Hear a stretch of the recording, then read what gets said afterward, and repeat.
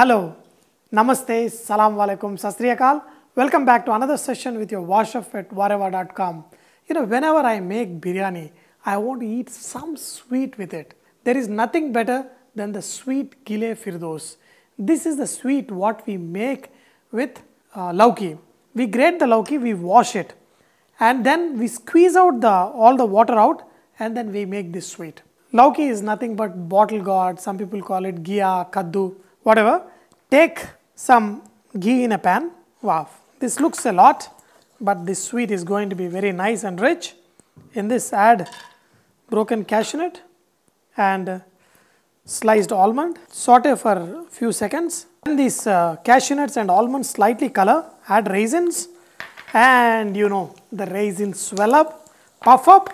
Do not get brown color on raisins because that can make it bitter. Now add this grated bottle gourd. We're going to cook it for a few minutes. Look at this, the bottle gourd is all become nice and transparent, is almost cooked.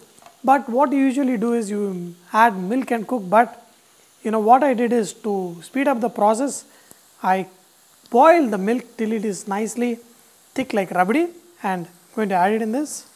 Now add sugar. I think I may need more sugar, I'll check a little later.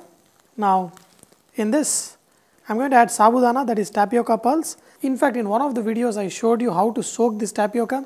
Whenever you soak it, just add a right amount of water, because if you add too much water, this will disintegrate and crumble.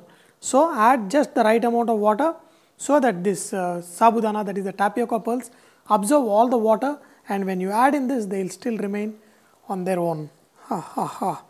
Now, I'm going to put the lid on. After adding the Saboodhana to this mixture, we're going to cook on a slow flame for another 15 minutes. By the time, this whole mixture will slightly thicken and will be ready.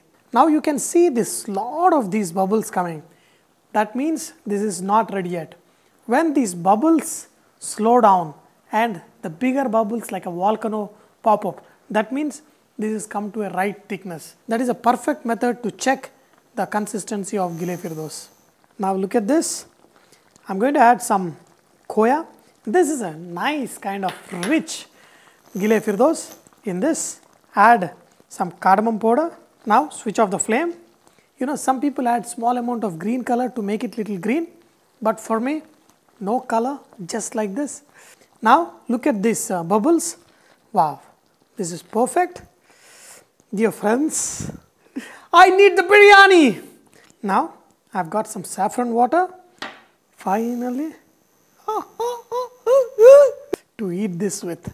Wow, it's perfect. This is super hot. I know I'm going to burn my mouth. Wow. Wow, wow, wow. Dear friends, make this. Make it just the way I showed you, and it will blow your mind.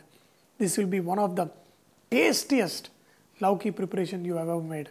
But do not forget, Whatever is all about inspiring others to cook. So please post your recipes and cooking tips so others can benefit from your great cooking. Thank you.